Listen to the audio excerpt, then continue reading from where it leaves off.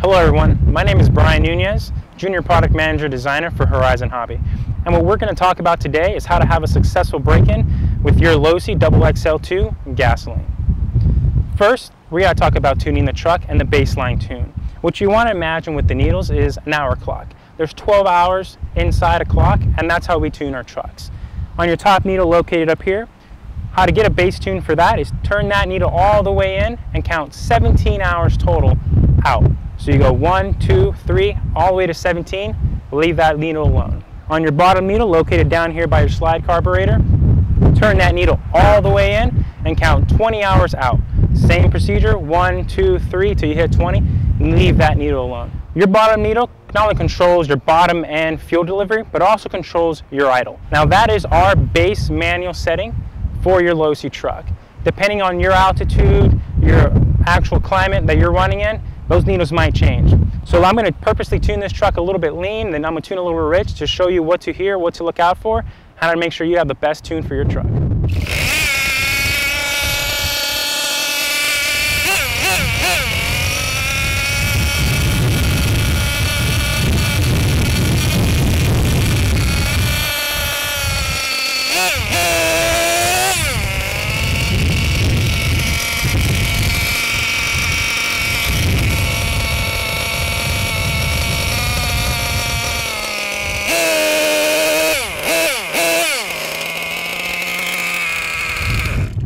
So as you can see, when I richen the bottom needle, the idle drop.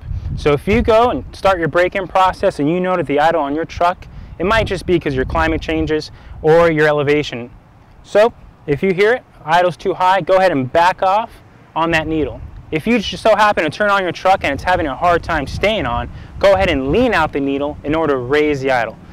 One of the easy ways to find out whether your idle's set right, pay attention to your tires if the truck's elevated off the ground. If you turn on your truck and your tires are spinning, it's a very easy sign to know that your idle's too high because your clutch is engaging. Back off the needle and you'll see your tires stop. That's how you know you have a good bottom set needle. So now that you know how to set your bottom needle, let's go ahead and move on to the top. One of the things that makes this engine very easy to tune is that you set your top needle by checking out your temperature. So I have my temp gun here, and I'm going to show you how to use your temp gun in order to know whether your top needle is adjusted properly. One of the things to note is that on typical nitro engines, we're used to temping the engine at the top of the head.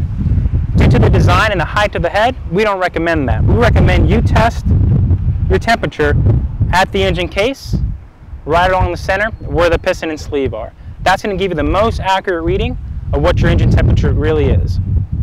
And the way you want to set this is in the manual, we have set specific temperatures that you do not want to go above. So for example, tank 1, the maximum temperature is 195 degrees Fahrenheit. If you set your bottom needle properly, just how we showed you, and you're running your truck back and forth to the manual instructions, you temper your truck where you need to, and you're at 200 degrees, you're just a hair too lean on your top end needle, come in and richen that out by turning it out, get that below 195 degrees, and you're set to go.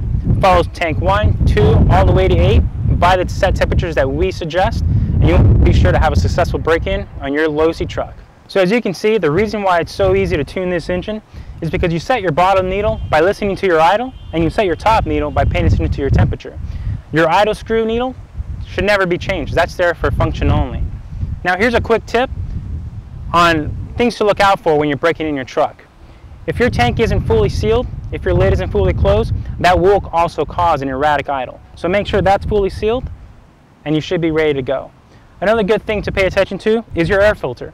Make sure your air filter is clean of any debris, any type of interference, to make sure you get good constant flow. Also, it's completely normal for you to have plenty of smoke and oil coming out of your exhaust during break-in. The last tip I have for you is pay attention to your battery voltage. If you happen to turn on your truck and the truck just running extremely rich, doesn't seem to want to stay on, check your battery. If your battery is dead, that will cause the CDI to misfire and cause your engine to run poorly. Charge up the battery, should be ready to go. With that being said, thank you so much for watching the video. Good luck on watching your truck, and we'll see you out in the field.